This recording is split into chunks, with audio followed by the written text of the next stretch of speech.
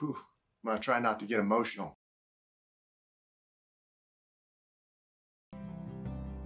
I'm Juliet, and while I was incarcerated at Coffee Creek, I had the opportunity to work for OCE and Access to Online, which is a business that provides digital accessibility services for primarily government sector, but also private sector. I had a job the day that I released. I had been the technical lead while at OCE and Access to Online in Coffee Creek, and I transitioned to the Director of Digital Technologies and digital accessibility for Access to Online. I was 22 when I came to prison with virtually no marketable skills to speak of. Upon release, I have a job in the tech sector. That seamless transition, I can't emphasize enough how important that is to being successful. You know, that first couple months when people get out is the critical period of time. And unless you have something else to put in that place of that stuff that you used to do, that's probably what you're going to end up doing again. So you know, the job and the skills and really the community that I built while at OCE allowed me to have a really clear picture of what are some other things I can do instead. And that has allowed me to be successful. And I'm so grateful. There's not a day that goes by that I don't wake up and that I'm not happy that I get to go to work and I get to get treated like a human and I get the opportunity to continue to grow as a person and use these skills to be successful. It's a team environment, so it allows us to work together, and you actually build camaraderie with that process. Whereas if you're just in a unit, not really doing anything, you know, you're kind of idle. This also offers me an opportunity to learn new skills. I've worked for both the laundry department and the telephone services department, where we set appointments for clients through contractors.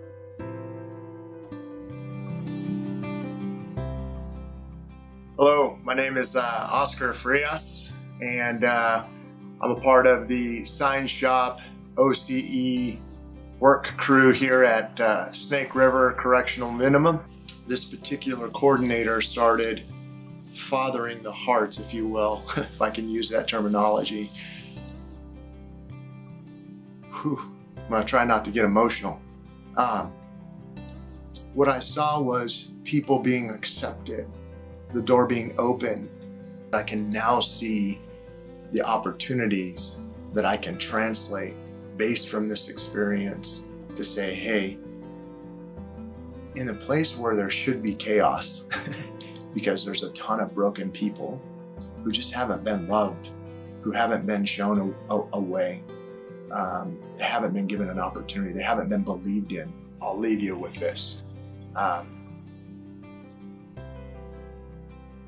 There's nothing that people can't accomplish when we're unified and united. We are better when we're united. And anything is possible. Anything's possible. That men can come here and change their lives in a way that isn't possible inside of regular prisoner work programs. I'm actually really excited about my opportunity to leave the institution now. I truly feel like I have a bright future, and a lot of it is due to the opportunities that I've had here in the call center. Because it's truly giving people the work skills to get jobs when they get out of here. It's giving them a chance to build opportunities and better futures for themselves.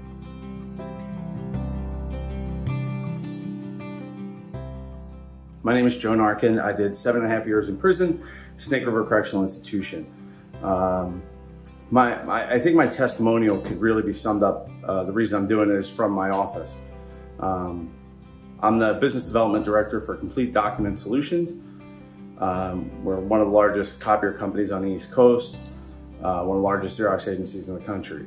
I run all new business sales for the Philadelphia office, which runs from Trenton, New Jersey south, the river to the shore in Jersey, Philadelphia and the surrounding areas, and North Delaware as well.